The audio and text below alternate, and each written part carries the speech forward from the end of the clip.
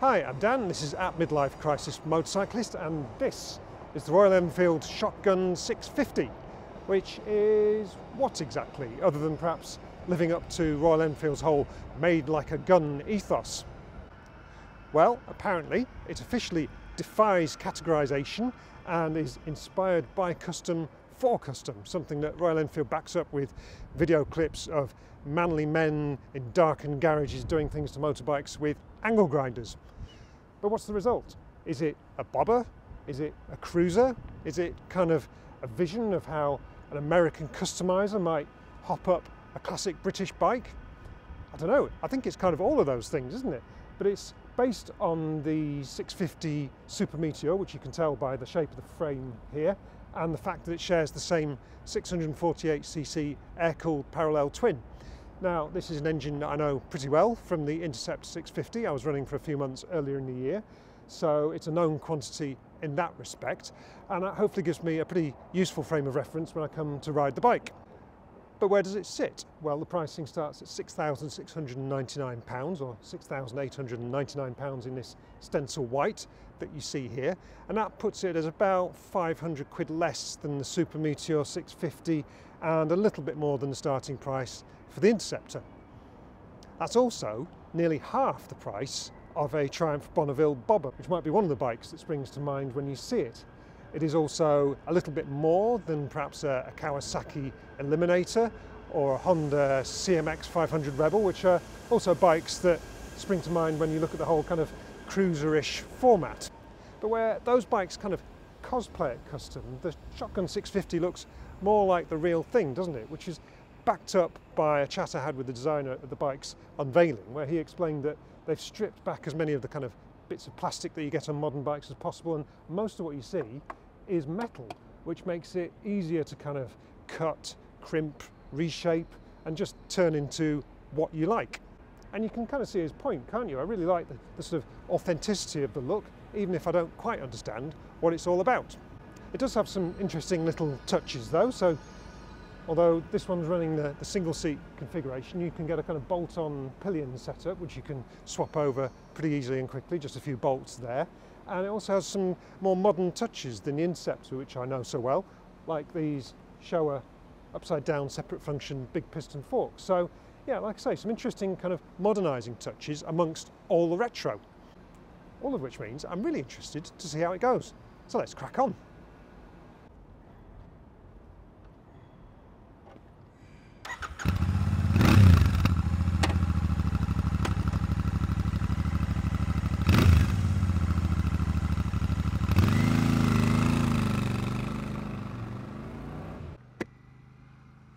Okay, so let's go for a ride on the Shotgun 650 and try and figure out what it is.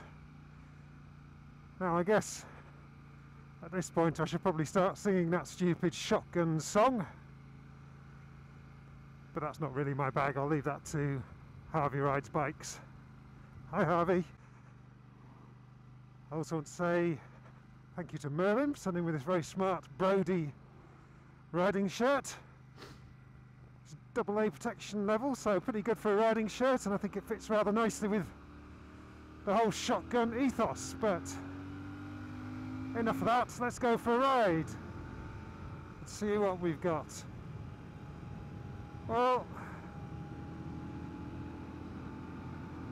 straight away, it's nice to be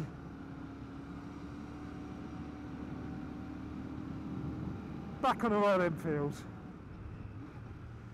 I do quite like them, and this 648cc air-cooled engine, the parallel twin, I know it very well from the Interceptor, and it seems to work very well in this context as well. Now it's got 47 horsepower, so it's absolutely bang on the A2 licence limit, which is a nice thing. So this is a good bike for kind of new riders or younger riders, kind of urban hipsters, of which I am not. But if that's you, and you are still on a restricted A2 licence, then it's good news that this is right at the upper end of the power limit. 53 newton meters of torque as well, so it's a nice grunty engine with a kind of quite a chilled out nature, and the sort of authenticity of that air-cooled engine, as I knew from the Interceptor. It's a much more, there's more to the sound than a modern liquid-cooled parallel twin. It's got a bit more character about it. Yeah, sure, it's not a revvy engine, it's a bit of a chugger, but it kind of fits the bike. And I'm pretty sure, I did ask Royal Enfield, but it seems like this bike makes a better noise than the Interceptor. I mean, if I rev it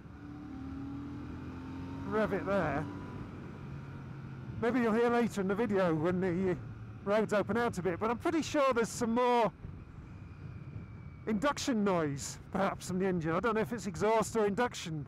I think it may be induction, because you can kind of feel it under the seat. So whatever it is, there's a bit more kind of rudeness to the noise on the Shotgun, which is rather nice. It kind of fits the whole image, doesn't it?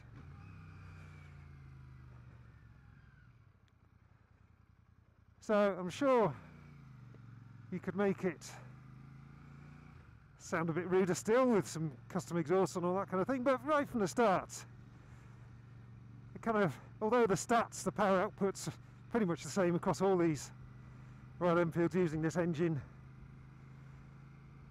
it just feels a bit more grunty, a bit more naughty. So that's nice.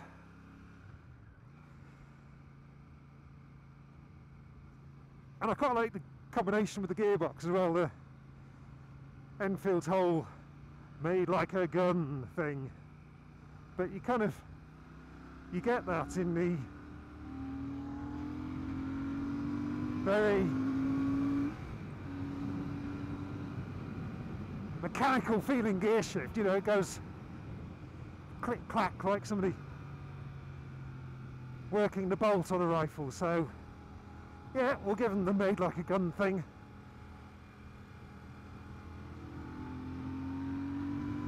And yeah, you see what I mean about that noise? It's just a bit of a kind of a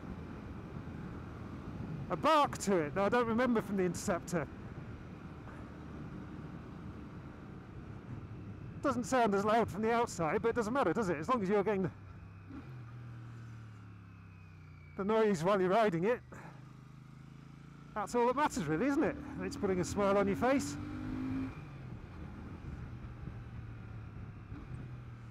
I'll tell you another thing I'm enjoying, which is having some proper suspension. I mean, it's still fairly budget stuff. Those Showa big piston separate function forks, they're kind of standard equipment on mid-level bikes, aren't they? And there's no adjustment in them, but they're a proven fork. They do the job, and they're a world better than the ones that were on the Interceptor. There's actually some damping and some bump absorption from them. You've got twin Showa rear suspension units as well. Again, pretty basic, but again, just a step up from what was on the Interceptor. So there's only 90mm of suspension travel on them, 120 at the front. So some of the bigger bumps can thump through, but if hardly sophisticated, it actually handles like a bit more of a modern bike. Interesting as well that the Shotgun has an 18-inch front wheel, 17 at the back, so a bit more of a cruiser stance. The geometry and everything looks pretty down the middle, but you can feel that front end needs a bit more manhandling to get it into the turns. So makes the riding a bit more of a physical experience, which is no bad thing. And for the kind of speed you're going to be doing on this bike, let's face it, it's no sports bike, kind of feels quite appropriate to have to kind of actually use some muscle to get the bike into the turns.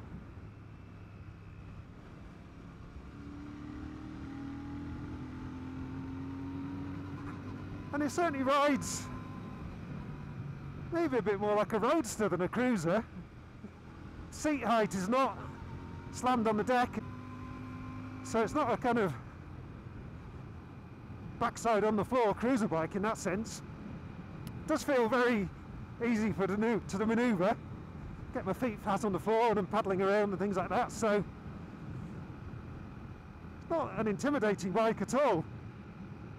It's quite a nice mix in that sense, so that all works very nicely. And yeah, sure, not going to be bombing around at huge speed, but bikes like this are about the vibe, aren't they? They're about the kind of the look, the noise, and just having a bit of fun. So in that respect, I think the Shotgun actually rides and handles a bit better than I expected, perhaps than it needs to, so credit due on that score.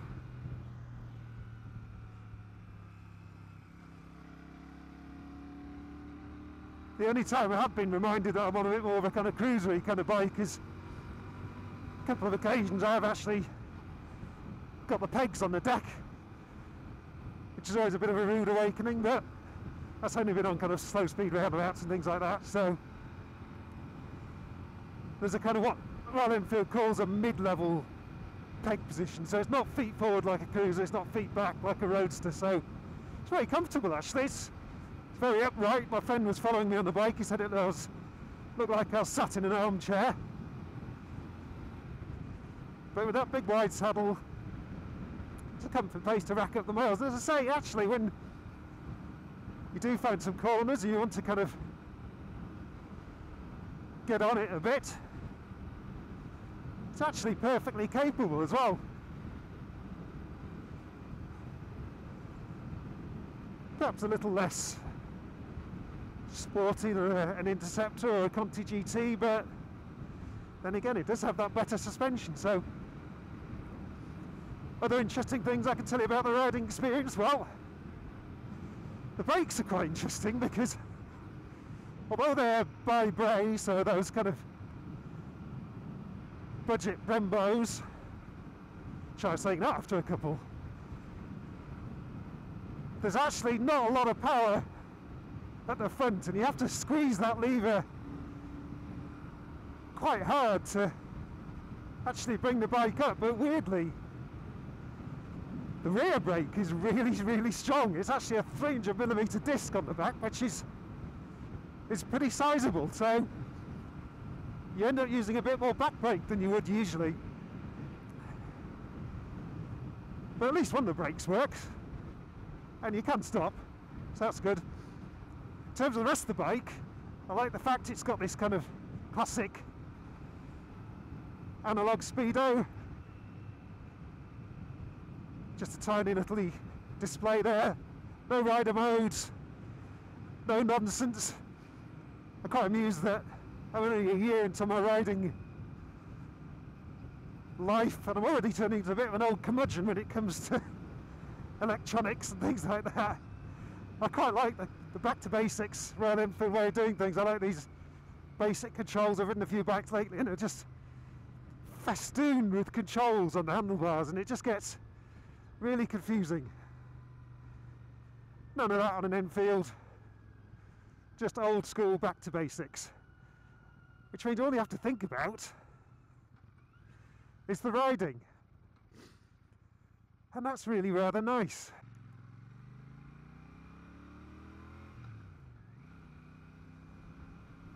So yeah, there's kind of no fuss and no bother to the Shotgun. I think it's a It's a charming bike. Like all Royal Enfield, it's just got loads of charisma. And I think, certainly for kind of a city bike, if you lived in London or whatever and you wanted something cool, simple, pretty affordable for bombing around town, I think it would do you really rather nicely. And it's not disgraced when you get out onto some good roads as well, so it'll do you for the commute, and it'll do you for weekends as well, so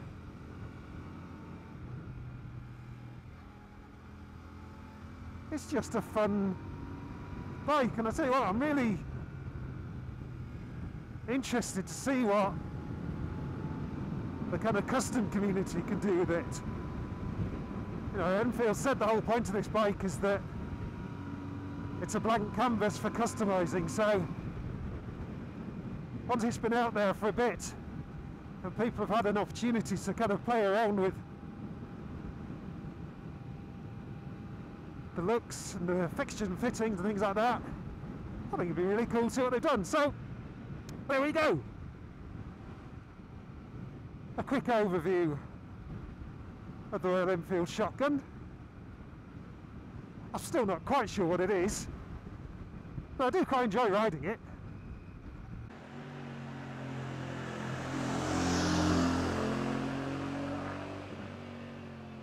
So there we go, a little ride out on the Royal Enfield Shotgun 650. And do I have any clearer picture of exactly what kind of motorcycle it is? No, I'm not sure I do really, but it's still a very charming motorbike, a very Royal Enfield kind of thing to do, isn't it? And I like the fact that they've just kind of repurposed some of their existing stuff, you know, the Super Meteor frame, the familiar 648cc engine, put some new bits on it, and they've just sort of said, well, here you go, do what you want with it. And as I said on the onboard there, I'd be really interested to see what the kind of custom community make of this bike and what people turn it into. In terms of riding it, I think it really usefully modernises, all things relative, the Royal Enfield riding experience compared with the Interceptor that I had earlier in the year. I think, although the Interceptor and the Continental GT are probably still the kind of the sportier bikes in the range, this shows what just a kind of a tiny bit of modernisation in terms of some slightly better suspension can do for the bike.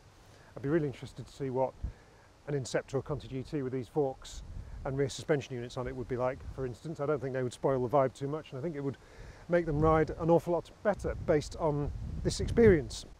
I also think this is a much more convincing kind of bargain custom cruiser type bike than the Japanese alternatives like that Kawasaki Eliminator and the Honda CMX 500 Rebel. I think, you know, they're kind of posers really. They're not proper cruisers or custom bikes, are they? Whereas this, for very similar money, is the real deal, and it's got everything you need on it. It's got, say, the top end power for the A2 license class. You'll look cool on it, makes a good noise, all that kind of stuff. So I think against those kind of rivals, it makes a really interesting alternative. So yes, a good fun bike and a welcome addition to the Royal Enfield range. And there we go. I really hope you enjoyed this video and a sense of what the Shotgun is all about. If you did, hit like, and if you haven't already subscribed, please do so for plenty more videos like this. If you've got any questions, join me in the comments. And for now, I'll say goodbye, thanks for watching, and ride safe.